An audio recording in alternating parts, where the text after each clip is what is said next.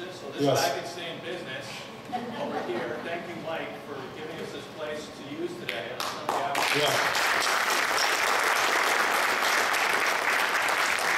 Let's not forget to follow up our support with some financial help if you can, and with at least your names to volunteer to help get the word out. If we all talk to 6 people who are in the middle, this is an election that we have more independents now than we have either Republicans or Democrats in this country.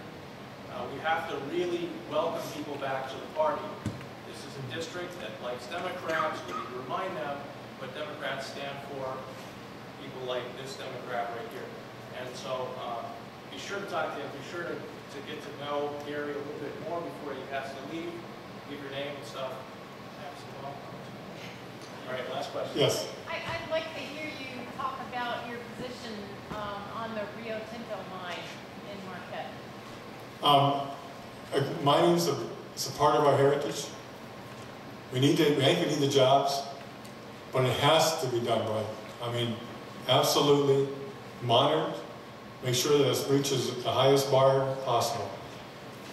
UP, right now, we need strong middle-class jobs, but we have to do it properly. We have to protect the environment, we have to protect the lakes.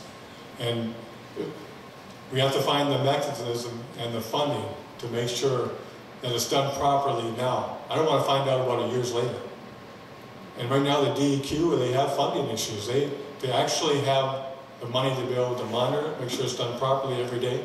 And we look at the present funding, there's got to be ways to make sure that the state has the resources to make sure it's done properly.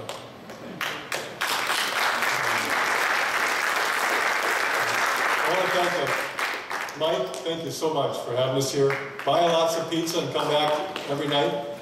And once again, I'll just close with that. I'm just excited about the opportunity to have a rematch with Dan Benechek next year, when it's just going to be a totally different environment out there.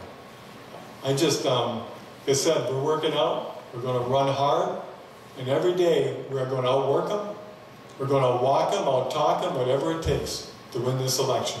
So thank you so much, everybody, and look forward to the victory party.